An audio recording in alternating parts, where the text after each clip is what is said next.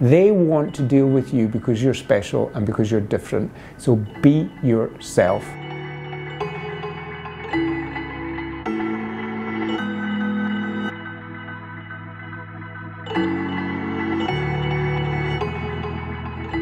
The thing about being a leader is that you have to be brave, and that means sometimes you've got to do things that are uncomfortable.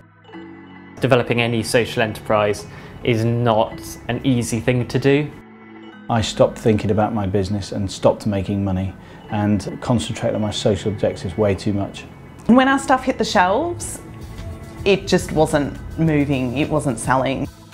I think that's really important to admit what you can't do. Maths and numbers for me is something I really hate doing, and I've had to really be strict with myself. You've got the money, you've got the business plan, you've got a good product, you've taken responsibility. The next is just do it. There are times when you feel like everything is lining up, and then there are other times where you just feel like, actually, was this just always a bit of a silly idea?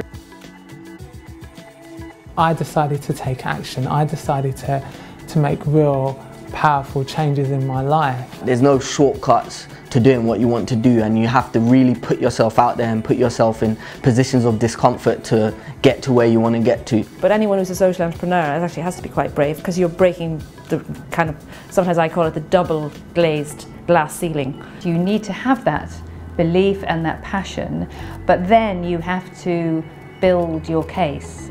You just have to put yourself out there and see what the response is, and then deal with the response when it comes. So many people who set up charities keep them going endlessly because, of course, they want to carry on in the business, they want to carry on in the job. It is their life. Know when to quit. It's a very visceral experience. You really feel in it, and you feel like what's happening is like happening to you. I just love the fact that I'm in control of my time, I'm in control of my life and my work, and I feel I'm really making a difference to people I work with. So that's great.